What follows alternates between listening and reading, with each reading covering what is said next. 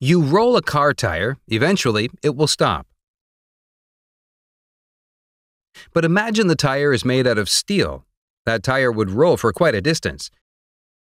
In short, the rubber tire has a higher rolling resistance compared to the steel tire. What is rolling resistance? What causes this? Let's explore. To understand the physics behind rolling resistance, you should first learn about the material properties of rubber.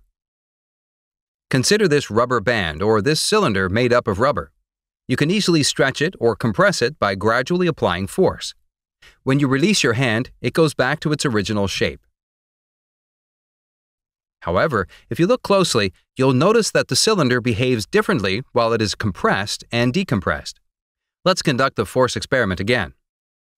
The force varies from 0 to 50 Newton and back to 0 Newton.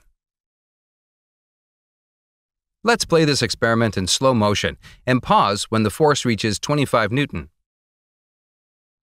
Let's capture the shape of the cylinder at this instance.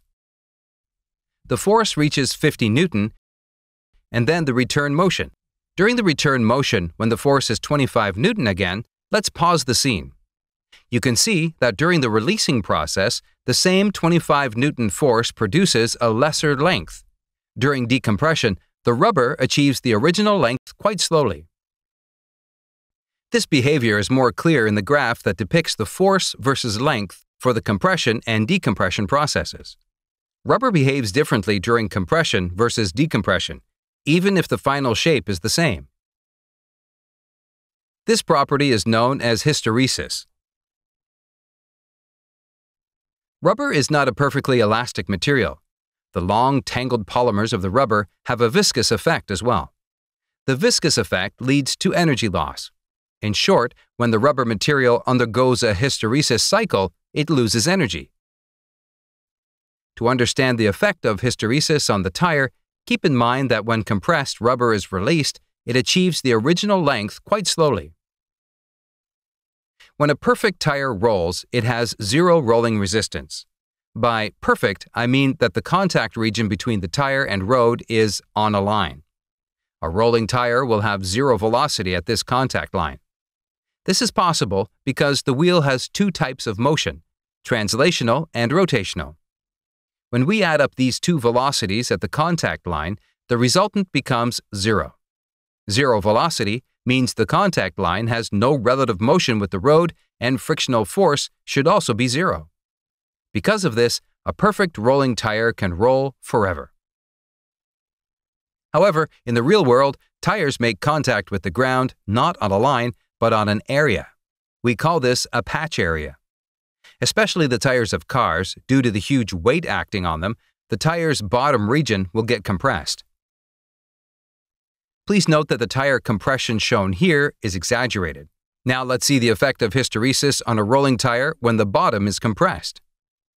You can see that an actual rolling tire has two regions, undeformed and deformed.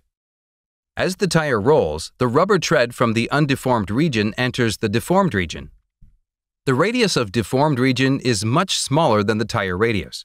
This means as the tread element enters the deformed region, they have to undergo compression. From here, they have to go to an undeformed region, or the tread element undergoes expansion. This means that a rolling tire's tread elements continuously undergo compression and expansion. As we saw earlier, when the rubber material undergoes compression and expansion, it has to undergo hysteresis cycles, which result in energy loss. The same energy loss happens in a rolling tire. This is the reason a rolling tire slows down. The hysteresis energy loss produces a new resistance called a rolling resistance. The hysteresis nature of rubber results in a few other interesting phenomena as well. We know that during the decompression phase, the material reaches its original length slowly. Due to this, the tire region on the right side does not press against the road with the same vigor as that of the left side. The result is that the right region has a much smaller normal force compared to the left region. This is why load distribution of a rolling tire is always non-uniform as shown. Stay tuned for the next video in our Vehicle Dynamics series. And don't forget to be a Learn Engineering member. Thank you.